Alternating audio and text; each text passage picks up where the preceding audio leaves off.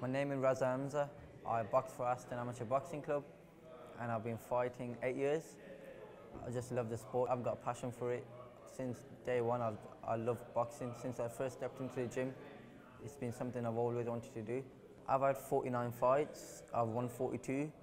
I am ranked in the country as a senior now. I've won 5 British titles and I'm also an England representative. Well, I lost my mother when I was 11 from cancer, and she really wanted me to box. It was her dream for me to become a world champion. So I've dedicated my life, my future, my career to my mother, and I promise her to be a world champion one day. My achievements speak for themselves, don't they? You won't want to miss it.